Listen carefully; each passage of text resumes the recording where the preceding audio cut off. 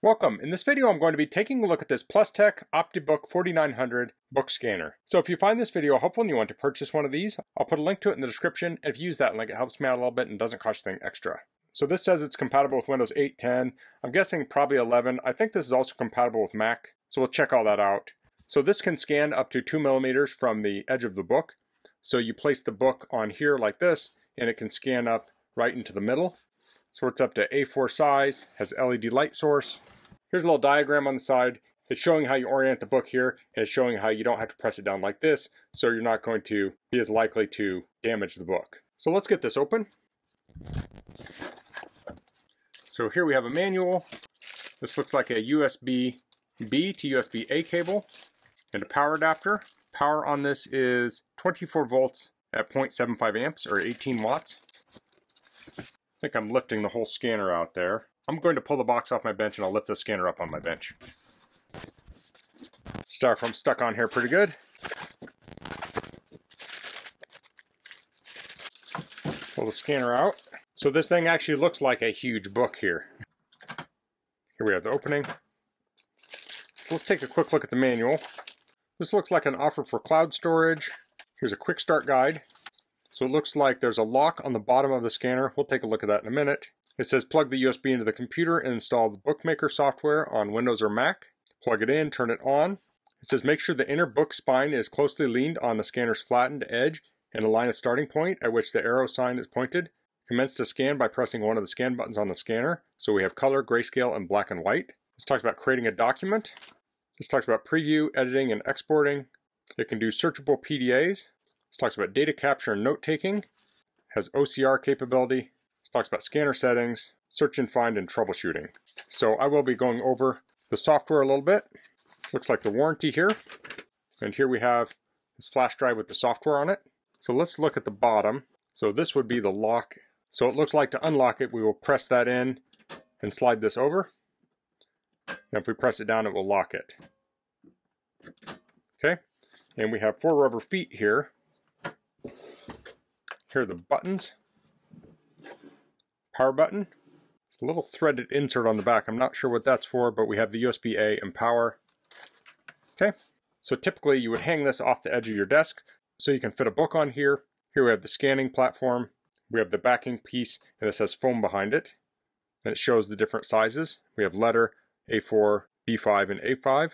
There's an indicator light. Let me check the cables here. The USB cable is just under 5 feet, and the power cable is around 6 foot. So I'll plug this into power.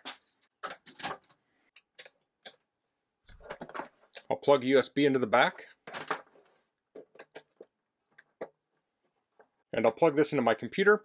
So let's head over to it and I'll get the software installed. Okay, so I'm on my computer. Now I copied the contents of the flash drive to a folder, and that would be this bottom here. It's the Plustek Bookmaker V 3.0. But I was searching online and I found a newer version, so I downloaded that. Now it took a long time to copy that from the flash drive. It was much faster actually to download it. So I'll open up the newer version and we'll get this installed. It's asking for permission. I'll hit OK.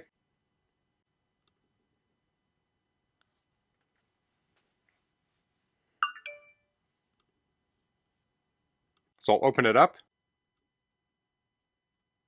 So it's in the application folder, and then it has a folder for Plustek, and I also have one of the other scanners, so that's here, but we want to go to Bookmaker. So I'll open that up, and I'll open up the software. Okay, it says unable to find the scanner, so I'll turn it on. We have scan and export document or view documents. Let's say scan and export, and this is a book that I'm going to be scanning. So it looks like maybe this is ready. So I have a book here. This is the first edition of the Ashley Book of Knots. So let's try scanning it.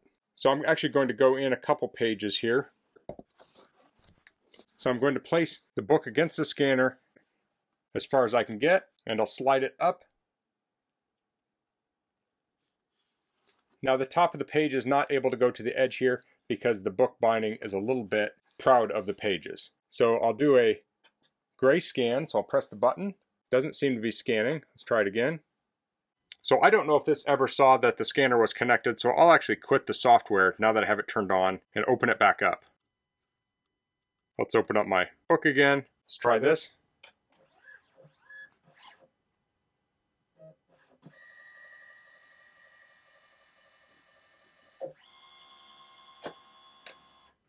Okay, so it worked that time. Looks like we have the first page scanned.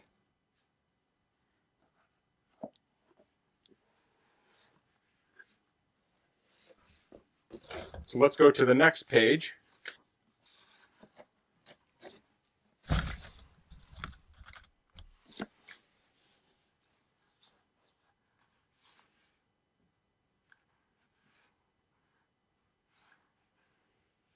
We'll do the same thing here.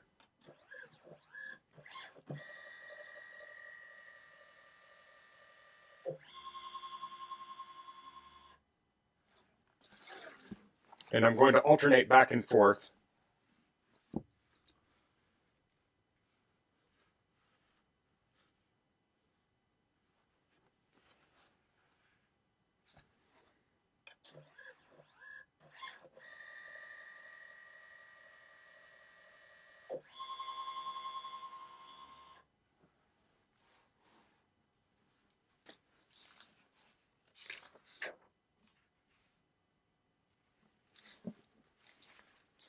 Now I have a blank page here. I'm going to scan it.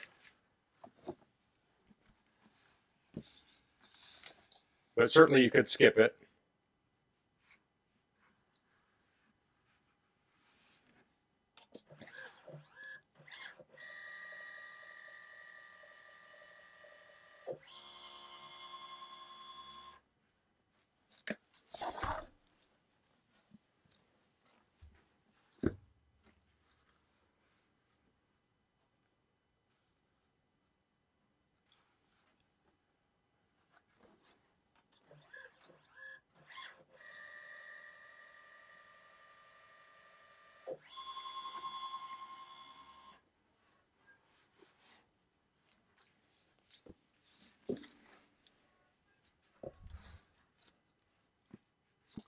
So I'll jump in here. There are some photographs.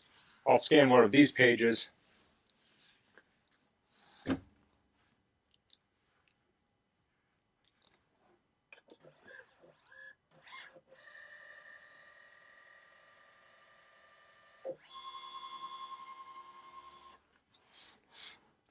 And I'll jump into the middle of the book. And I'll find a good page to scan.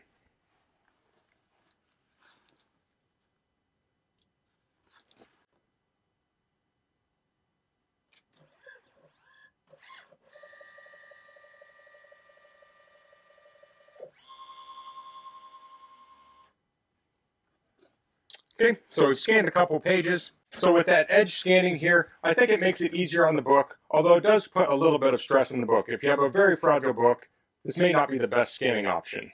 So let's take a look at the software here. So at the top here, we have buttons for the different scan options for color, gray, and black and white. We have settings. We have different rotation modes. We have zoom in, zoom out, crop, insert a page, single page, double page, note mode, thumbnails, page list, and export PDF. Let's take a look at the settings. So the file format is JPEG, scanning mode is color. Okay, so I'm recording this voiceover as I edit this video, and I was a little confused when I first used this. The scanning mode actually sets the settings for each of these modes. So if you set it to text, you could have the resolution be 300, you could turn D-screen on, and then when you go to gray, you'll set the settings for gray. So that could be 150 dpi, and color could be 600. You could set it for each of the different scanning modes, and then you need to save the setting. And then when you press the button on the scanner, it's going to use those settings for each of the modes. Resolution is 300. This goes up to 1200. We have D-screen, auto rotate, auto crop, penetration removal, bleed through removal, and continuous scanning every X number of seconds. Okay? So we have our scans on the left here. If I press the arrow buttons, I can go through them. Let's see if I can select them all. Looks like I can only select one at a time. Oh, but maybe down below here, looks like I can check them off. But I don't see a select all. Let's see. So I guess I'll just select them one at a time. And I'll hit auto rotate.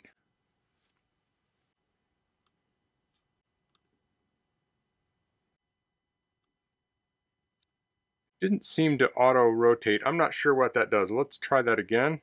Let's just try it on this image. I'm not sure what that's doing. Let's try manually rotating. Okay. So I may have to play around with the auto rotation modes when you're scanning. So let's see if these are in the proper orientation.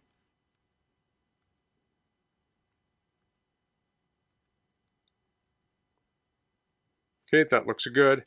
So let's try exporting a PDF. So let's choose our export type. Let's go to searchable PDF. Language is English. And we'll save that to our desktop. Doesn't seem to want to let me change the document name. We'll hit save.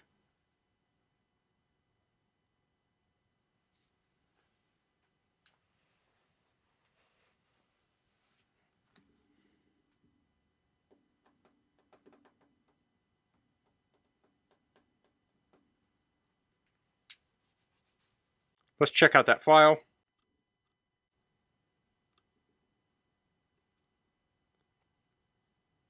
Okay, so here's the PDF. It looks like it did some OCR on this. So you can see we can select the text. We can search for it. Let me search for lanyard. And we can see lanyard here. So that works very nice. Now I'm not seeing a lot of options here to change things. So if we have the crop, looks like we can go in here and manually crop. But I don't see anything for brightness or contrast. So it seems very basic. Let me see if I can find out where it's saving these files. So I'm not sure where these are saving these documents. If we go up to document here, we can say export PDF or original files. And for export type, I think we can say original formats.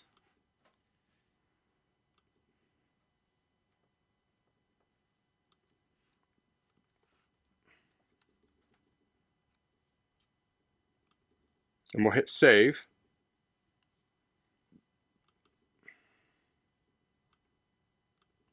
Okay, so then here we have our JPEGs.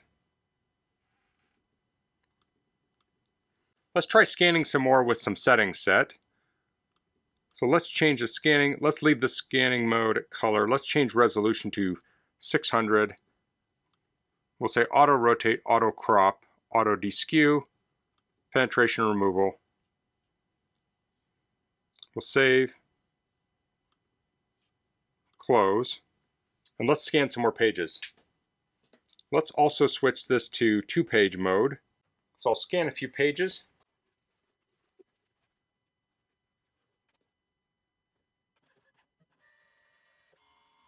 So I don't think the double page mode was quite what I was expecting it to be.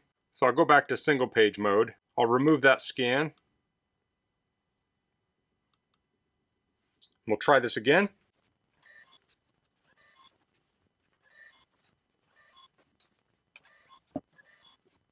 Okay, so I scanned a couple pages here. Let's click through them. And this did not seem to do any auto rotating or auto cropping. So maybe I just don't know how to use it, or maybe it's not good at that. Let me save these out. So I'm going to select this directory, and I'll see if I can export the whole directory. So it looks like it exported the files, but not as a directory. So let's open these up. So the scans look very nice. They look very crisp. I'm guessing they're very accurate, but I don't know that the processing in the scanning software is great. I think a person might be better off using some other software to do post-processing, depending on what you're doing. Unless I'm missing something here, this software seems to kind of be lacking. So if you're scanning single pages out of books, I think this could work very well. If you're scanning a whole book, I think it could work well, but then doing something with it after you scan it might take a little extra skill. You might have to do some manually processing or use some software to batch process, and that's a little beyond the scope of this video. But when I exported it as a PDF, it did make a searchable PDF, so it was able to do OCR and such. Now how accurate is that? I'm not completely sure, but it did seem to work. So that's the Plustek Opticbook 4900 book scanner. Now I did find this very easy to use. It seemed very easy to position the book up against the edge here, and it scanned somewhat quickly, but the overall process is a little slow. If you have a long book, like this book is over 600 pages, it's going to take a while to scan the whole thing. But I do think it had pretty good accurate scans, and it scanned to JPEG, and once you have those JPEGs, you can do whatever you want with them. So you can process them with the software that came with the scanner, or you could export the JPEGs and do something on your own. So a scanner like this is not for everyone, but if you have a special use case where you need to scan books, this could be a good fit. Now, along with scanning books, you can just scan documents with this too. It can act as a regular flatbed scanner. Now, you do have to use their software to scan with this, at least on the Mac. It doesn't work with the built-in Mac scanning software, so it must use some sort of proprietary interface. So that's all I'm going to cover in this video. If you have any questions, please leave them in the comments. If you like this video, please click like. If you haven't subscribed to my channel, I'd appreciate if you could do that. And thanks for watching. Until next time, goodbye.